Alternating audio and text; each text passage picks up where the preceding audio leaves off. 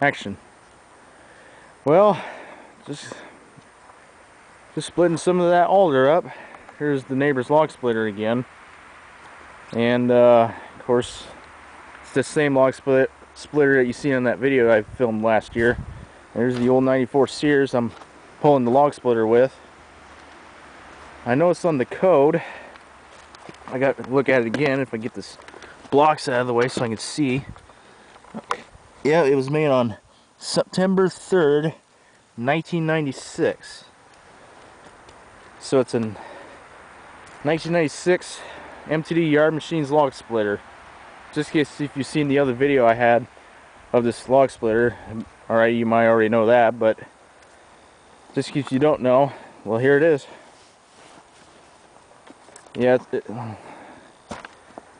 like I said on the other video, I borrowed it from a neighbor and borrowed it again so I can split all this alder.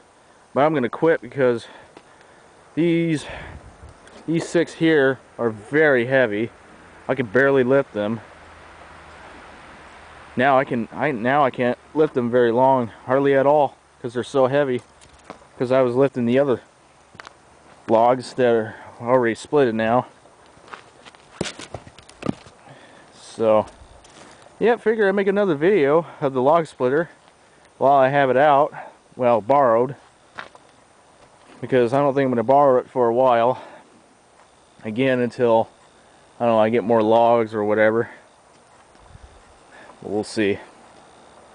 But I figure I'd show you my pile, and the fenders are almost completely buried. I can see the tire, but oh boy, we got a mountain of split up stuff here. Oh yeah, this side ain't that bad. Yep, of course I had the trailer ball on there, so I locked it up right onto the trailer ball, and voila, I pulled it away.